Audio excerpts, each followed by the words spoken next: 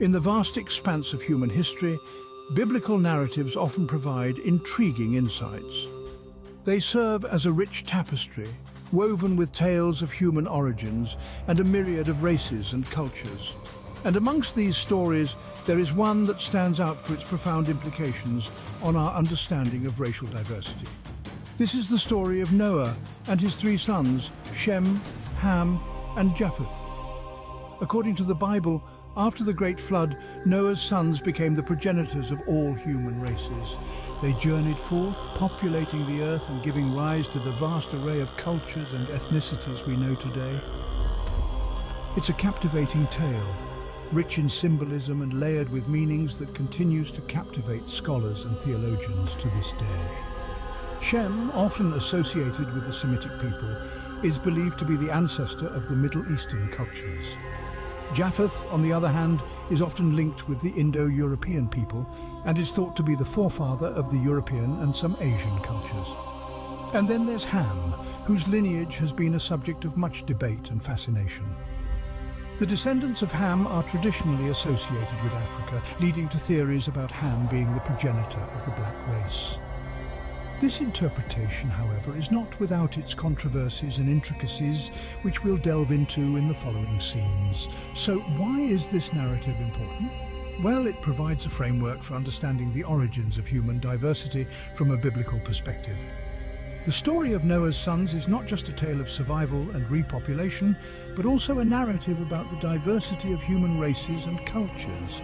It sheds light on how the Bible perceives the world's racial and ethnic divisions, offering a lens through which we can view and interpret the complex tapestry of human existence. The story of Noah's sons is a significant biblical narrative that offers insight into the origin of different human races. It invites us to explore the mysteries of our shared human heritage and to reflect on the profound interconnectedness of all people. One of Noah's sons, Ham, plays a crucial role in our exploration. Diving into the annals of biblical history, we encounter a story that has been subjected to various interpretations. This story revolves around Noah, his sons, and a curse that has been associated by some with the origin of black people. Ham, according to the Bible, was one of Noah's three sons. The others were Shem and Japheth. After the Great Flood, as the narrative goes, Noah planted a vineyard and one day became drunk from its wine. In his intoxicated state, he lay uncovered in his tent. Ham saw his father's nakedness and told his brothers, who respectfully covered their father without looking upon him. When Noah awoke and learned what Ham had done, he pronounced a curse. But interestingly, this curse was not directed at Ham. Instead, it fell upon Canaan, Ham's son. Noah said, "Cursed be Canaan, a servant of servants shall he be to his brothers." This verse, Genesis 9:25, has been the root of much controversy and debate. Some interpretations suggest that this curse led to the descendants of Ham, and specifically Canaan, becoming black. This interpretation has been used historically to justify enslavement and racial discrimination. However, it's important to clarify that this interpretation is far from universally accepted. Many scholars argue that the Bible makes no direct link between the curse of Canaan and the origins of black people. They point out that the so-called curse of Ham is a misnomer, as the curse was actually placed on Canaan. Furthermore, the Bible does not specify that this curse resulted in a change of skin color. In addition, it's worth noting that the descendants of Canaan, according to the Bible, settled in the region known today as the Middle East, not Africa. This raises questions about the validity of associating this curse with the origin of black people. While the story of Ham and Canaan is often cited in discussions about the origin of black people, it's vital to remember that interpretations vary widely. As we delve further into this topic, let's keep an open mind, aware that the truth is often more complex than our initial assumptions might suggest. Beyond the story of Ham, we discover more about the biblical origins of black people when we delve into the tribes of Africa. As the biblical narrative unfolds, we encounter various African tribes that are often associated with black heritage. Notably among these are the Cushites, a tribe frequently mentioned in the scriptures. The Cushites are traditionally linked with the region known today as Ethiopia. But let's not forget the world of the Bible was vastly different from our modern-day geography. The land of Cush extended far beyond the borders of contemporary Ethiopia, reaching into Sudan and possibly even further.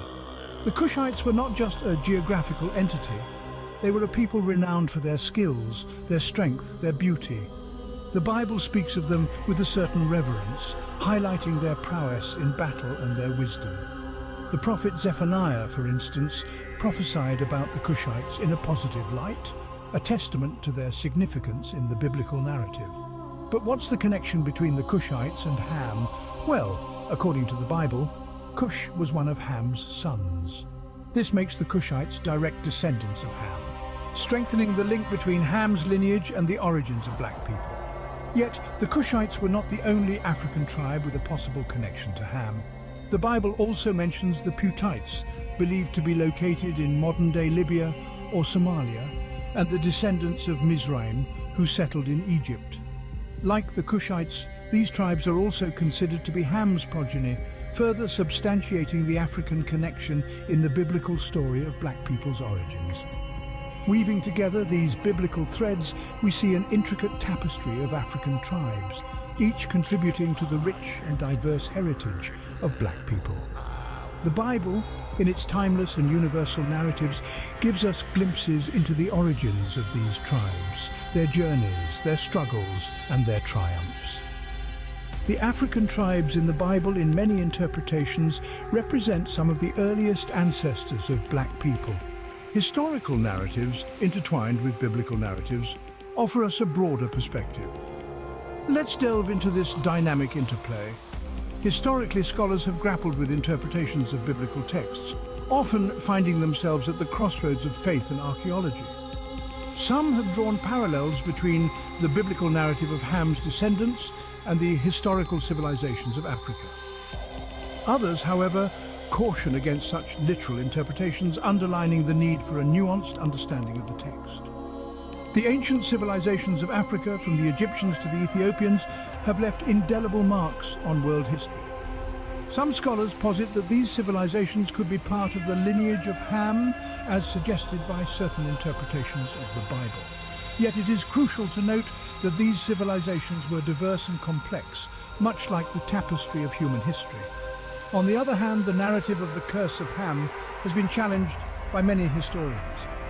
They contend that this interpretation was a product of a particular historical context, used to justify the subjugation of certain groups of people.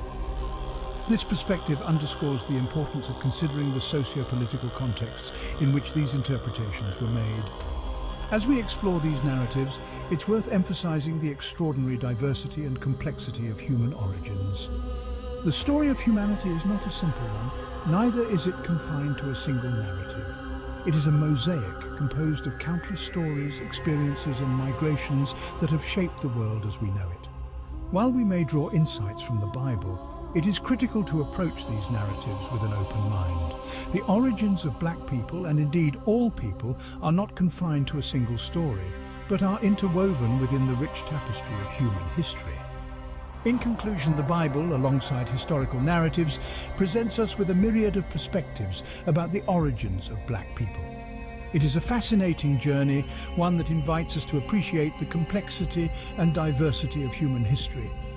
While the Bible provides us with intriguing narratives about the origin of black people, it's essential to approach these stories with an open mind, recognizing the richness and complexity of our shared human history.